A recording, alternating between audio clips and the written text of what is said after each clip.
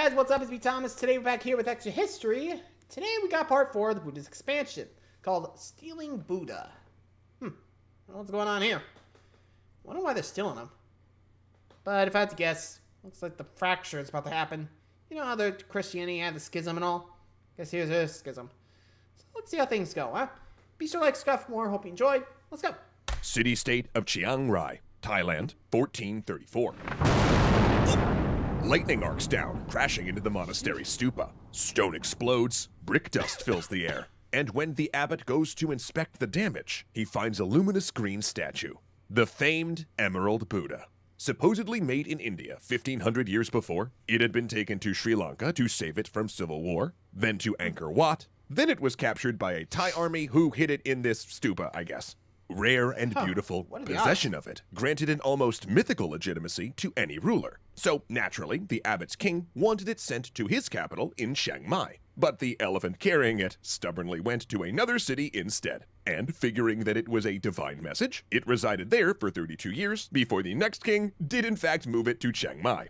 But then an earthquake toppled the stupa it was housed in. So in 1552, a visiting prince decided to take the Buddha back with him to Laos. But then the capital of Laos was raided by the Burmese, and the prince evacuated the Buddha to yet another city. There it stayed for 200 years, until a Thai general looted it and took it to Bangkok, where it does, in fact, remain today, at least until, someone captures it again.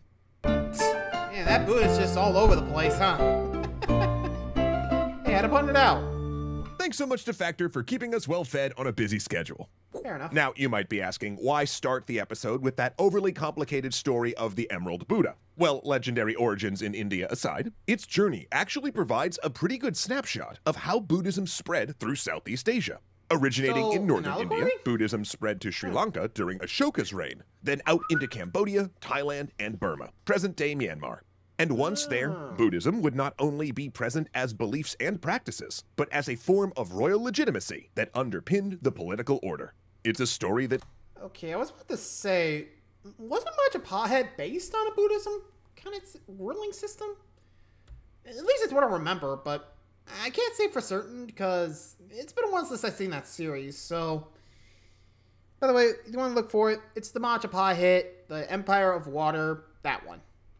Like I said, I think I remember that one. It was like resplendent leader and all. It's the best I can remember, okay? Anyway. It starts in Sri Lanka, a kingdom that, according to Sri Lankan Buddhist tradition, was supposedly converted when Ashoka sent his son and daughter to the island to make it a new capital of faith. Buddhism in Sri Lanka would take on its own character, evolving into a localized belief system that came to believe that it, rather than India, was the center of the Buddhist world. Also, it was a very specific kind of Buddhism that they practiced, Theravada. Early in the Buddhist movement, generally dated around the time of the Second Buddhist Council, Buddhism began to experience schism. If you'll remember, Buddha gave his teachings orally, and they were supposedly only written down decades after his death, though some scholars claim this was actually more like a few centuries. This meant that once the Buddhist scriptures were written down in the Pali language of the region, enough time had passed that there were differing interpretations on what was known as the Pali canon. Adding to that, varying schools developed their own commentaries on these scriptures, leading to more divergent beliefs. Some of Ashoka's rock edicts even feature laws against schism, showing that he tried to prevent the religion from further splintering, especially for his favorite tradition, the Theravada, meaning School of the Elders.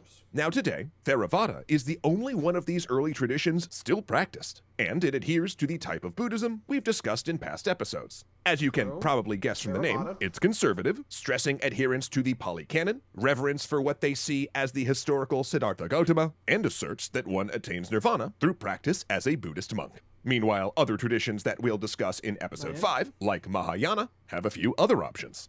Though Theravada lost its tradition of nuns for reasons that are still unclear. Some stories claim that in the 10th through 12th centuries, northern India, Sri Lanka, and Burma were hit by several waves of foreign invasions, including the Mongols, which wiped out so many nuns that few existed to train the next generation. But it's probably not quite that simple. It more likely had to do with how Buddhism changed in order to adapt to Southeast Asian audiences, which is something it is uniquely good at. Buddhism is... Yeah, fair. I guess with other religions, they kind of force the, religion onto them, and, it's either follow us or you're in trouble. Kind of like Christianity back in the day. But with Buddhism, well, they were free to make whatever their hand canon wanted to fit their local culture. I think that was the beauty of it all. Like I said in the first part, since it was able to change depending on the region they're in, right? Anyway. It's a shapeshifter, as a religion that came from the same melting pot as Hinduism, which would be a vegetarian melting pot, just to be clear. Buddhism shared many of its beliefs like reincarnation and karma. That meant Buddhism was good at living side by side with Hinduism, to the point that where they coexisted, the two tended to borrow elements from each other. And if an area had previously converted to Hinduism, it made it fertile ground for Buddhist conversion. Hinduism had already made it out to mainland Southeast Asia, as well as the Indonesian islands, via the trade routes. Ships from Sri Lanka carried Indian cotton to Indonesia in exchange for spice, and kingdoms in Thailand sold ritual objects like bronze drums to middlemen traders, who took them to India. Frequently, the merchant families that sailed these routes actually settled a wing of their family there, usually a younger brother and his wife, to work as an agent. That way, the resident agent could buy goods when they were cheapest and hold them until the family ship arrived to take them on. And these merchant settlers developed small communities and built Buddhist temples. Meanwhile, monks still traveled to spread the message of enlightenment, adapting it to the local culture and region. And we can especially see this adaptation in bodhisattvas, figures believed to be future Buddhas, spiritually powerful individuals who will eventually become enlightened. Bodhisattvas function in Buddhism in a vaguely similar way like saints do in Catholicism. So Buddhism adopted local gods or heroes as bodhisattvas, incorporating elements of Vishnu, Shiva, or legendary kings into them in order to help appeal to local tastes.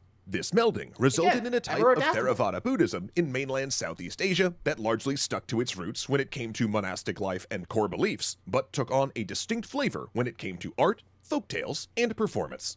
Though things were a bit different in the Indonesian islands. There, Hinduism had rooted itself deep, and Buddha never gained a total conversion. So instead, he joined the Hindu pantheon to form a syncretic religion known as Hindu Buddhism. And if you're interested in that, we actually went into this a bit in our series on Majapahit, which you can watch here. Though, to be clear, it was not all coexistence. At Angkor Wat, which we also have a series on, man, we do a lot of shows. Buddhism left a mark, quite literally, with a chisel. Originally a Hindu temple complex, later Buddhist rulers would deface the Shiva imagery and install Buddhist statues in its place. And those Buddhist kings felt they were absolutely right to do so because Buddhism also brought a new style of monarchy to Southeast Asia. I'm guessing the concept of a righteous king. Well. Stories of Ashoka's deeds were never forgotten in Buddhism, and he became a model for both judging future monarchs and understanding how power should be wielded to create a Buddhist society. The kings of Thailand, Burma, and Cambodia were not quite god kings, but they did cloak themselves in an air of Buddhist righteousness that made them semi-religious figures worthy of veneration. These kings, many of whom spent at least some time in a monastery living as monks before their coronation, ruled from palaces filled with temples and shrines, having monks as part of their court. Some in the Middle Ages invited monks from as far away as the Himalayas to instruct them in secret rituals meant to increase their power, with a few kings even believed to have supernatural abilities. And these beliefs still exist today. In fact, when Rob last visited Cambodia, a tour guide told him that the body of the current king is iron hard and cannot be cut with blades, that he's cool even in the extreme heat, and he was allowed by the Chinese authorities to sit on the throne of the Forbidden City, which, just to be clear, definitely did not happen. This idea of a Buddhist state ramped up even higher in the colonial period, when countries like Thailand, Myanmar, and Cambodia turned to the religion as a unifying force that helped define what it meant to be Thai, Cambodian, or Burmese. And Buddhist nationalism proved a major component in resisting and throwing off foreign rule, from monks holding nonviolent protests to assisting in the self-conception of newly independent nations. However, this has also had an ugly knock-on effect that continues into the present day. Some governments like Sri Lanka and Myanmar that consider Buddhism an intrinsic part of their national character have often clashed with religious minorities. Sri Lanka denied Tamil Hindu citizenship, helping lead to a civil war that ended only in 2009, while in Myanmar, the government has killed 25,000 Muslims and driven over 1 million into refugee camps in neighboring countries. We can only hope that the Buddha's message of nonviolence and Ashoka's demonstration of religious pluralism influences minds there. But Theravada was not the only or even the most popular school of Buddhism. As Theravada Yeah, we moved got south, one more. another tradition was sweeping through China, where it would help tame the Mongols, create Kung Fu, and help Japan find Zen, Mahayana Buddhism. But religious tradition. Yeah, but we'll have to cover that later. So, there you go. So, yeah, pretty much all over the place. Definitely explains the spreading, because they were able to assimilate with the rest of the culture. Though, from what we've seen, I guess the message got crossed. Which, again, with telephones, even if you write it down, you're still gonna mess some things up, you know?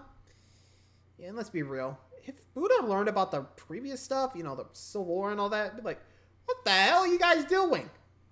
Jeez. What is it with the peaceful religions always seems to cause, like, violence? Like Islam, Christianity, like, no matter what religion, there's always a chance that someone's going to interpret it to make a, you know, religious feud. Like, the hell? Anyway, sorry I had the rant. So, thanks for watching, guys. Till next time, see ya.